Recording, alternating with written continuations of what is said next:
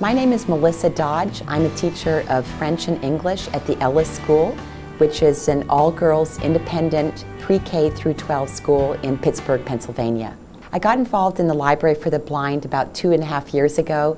It was shortly after the death of my father, who had been very involved in recording for the blind, and I read of an opportunity for narrating at the Library for the Blind Physically Handicapped, made a call and was invited to audition, and my work started at that point. I'd always admired my father's work as a narrator for the blind program that he did in New Jersey, and it does mean a lot to me to be carrying on that work that he did. I think that's an important legacy for me to have. About 1.5 years ago, the Library for the Blind invited me to help coordinate a partnership between the Library for the Blind and the Ellis School. I was delighted to be able to be involved in that work.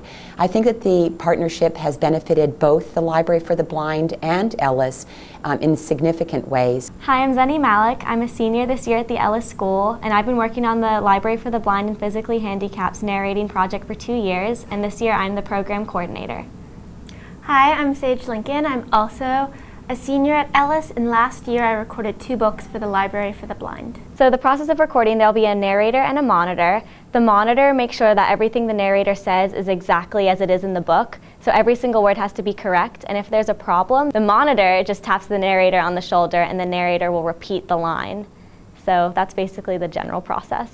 One thing that's been really exciting about this partnership beyond the community service aspect is using state-of-the-art technology here at Ellis. We record all of the books here at Ellis, and we have everything recorded onto a digital file that we send to the library via the cloud. And then those recordings are edited at the library. So the fact that we can do all of this so efficiently, but also so well, is frankly mind-boggling, but also very exciting to the students.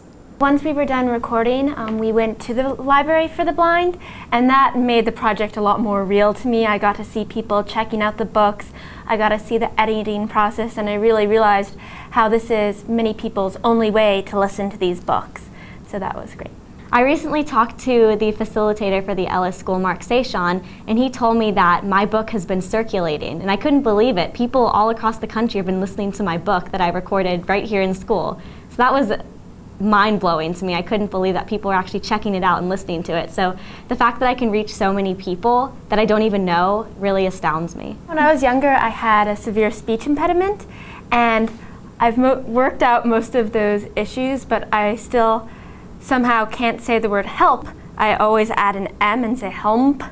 And so, lo and behold, in one of the books I recorded, there was that word, so we had to really go through it time and time again, pronouncing it help, and I had to do all these stars just to make sure I could do it right. So that was interesting. One fun aspect of this partnership is the selection of books. Our students love to read, and they also love to perform.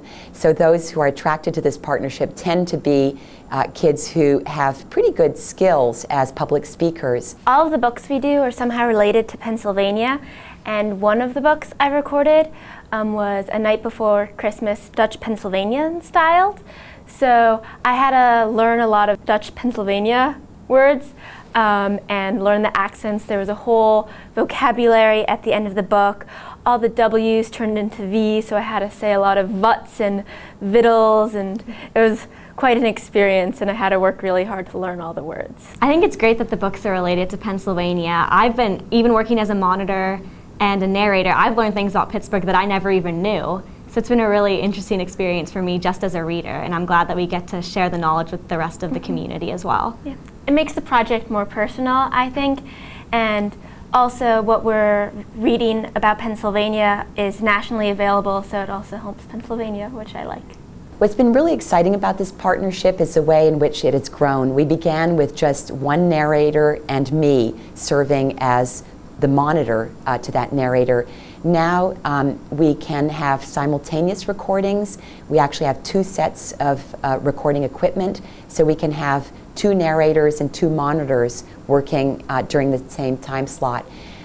What we envision actually for next year is getting a third set of recording equipment so that we can, again, sort of triple the amount of recordings that we can do during the same period. I think this kind of service project is really great because it's wonderful that we're helping other people, but we're also developing great skills for ourselves in life, like learning to read properly and great speaking skills, working with this technology. So you're really helping a lot of different people, yourself included. So I think that the experiences I've had here I can definitely take with me as I move forward and go to college. Getting involved in this partnership with the Library for the Blind has not only been very exciting for me and for my students, but also for our school. We value these partnerships in the community. It's so important to have the classroom go beyond walls.